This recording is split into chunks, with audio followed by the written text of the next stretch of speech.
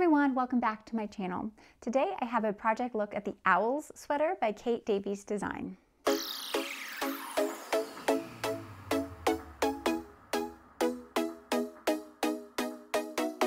So the owl sweater was the second project that I finished in 2023.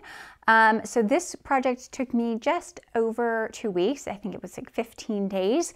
I will say that I stopped for several days during the middle of making the sweater because I was uninterested in it. So this is a bottom-up construction, meaning you cast on all of your stitches at the bottom of the sweater and then work up to the armpits. Then you do each individual sleeve, starting at the cuff and working to the armpits. So once you have those 3 tubes made, the 2 sleeves and the body, then you join all 3 of them together and then continue working up the yoke. So I finished. Once I had connected at the yoke, the entire upper portion of the sweater took me a single morning. So it took me 14 days to do the bottom part and a single day to do from the armpit up to the top. I really hate bottom-up construction.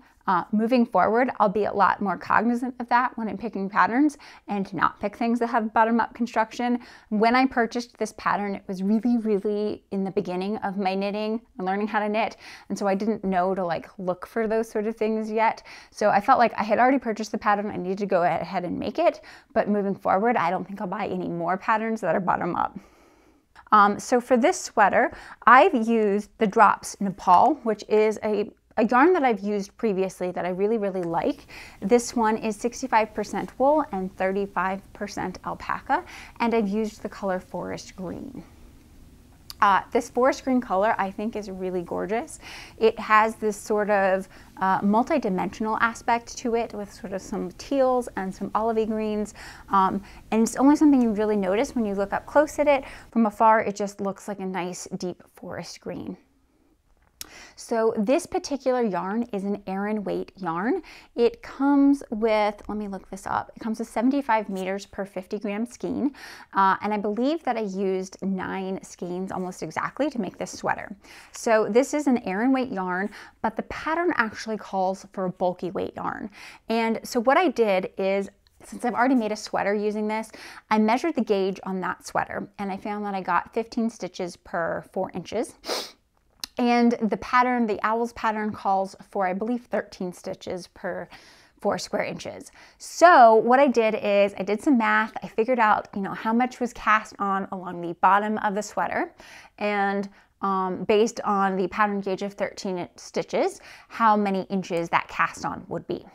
And then I figured out, using my gauge of 15 stitches, how many stitches I would need to cast on to get that same inch measurement around the hip portion of the sweater. And once I figured out how many stitches I needed to cast on, I compared that to the different sizes in the sweater, and I just went ahead and used a larger size. That gave me the stitch count that should work with my smaller weight yarn. So I would have, if I had used the gauge of the pattern, I would be making a size 3, but instead I ended up making a size 5. So the larger size pattern, and I have a smaller gauge, which should get me about the same size. Luckily, this worked out really well. I will say, when I initially finished the sweater, I thought it was a little bit small still, a little bit tight, but once I blocked it, everything turned out beautiful, and I love the fit that I get from this. Obviously, the star of the sweater is the sort of owl cable design on here.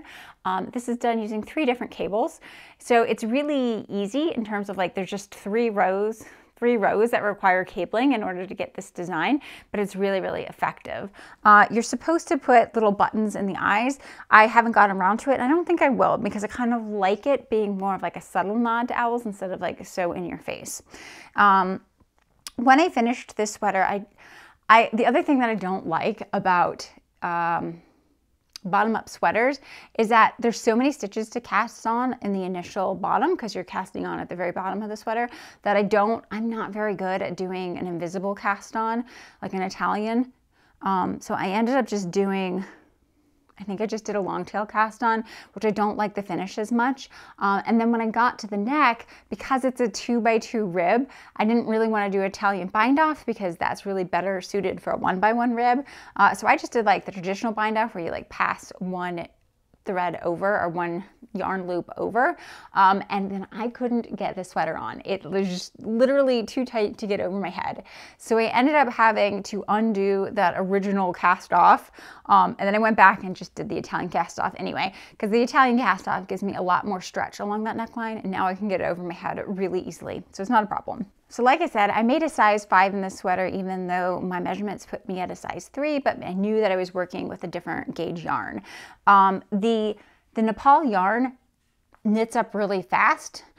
It is a little bit thicker. Like I said, it's an Aran weight, and I had said that I didn't really want to use thicker yarns anymore, but I do like how this one looks. I think this is just on the cusp of being too thick, but it's okay. And I just definitely wouldn't have wanted to do this in a bulky weight yarn. But it does knit up really fast. Like I said, even though it took me 15 days, it took me 15 days because I was dragging my feet and I didn't want to do all of the stockinette tubes, and that's why it took me so long. I think if I had really buckled down, I probably could have knit this in a single week. I hope you've enjoyed my look of the owl sweater by Kate Davies, and I'll see everyone next time. Take care.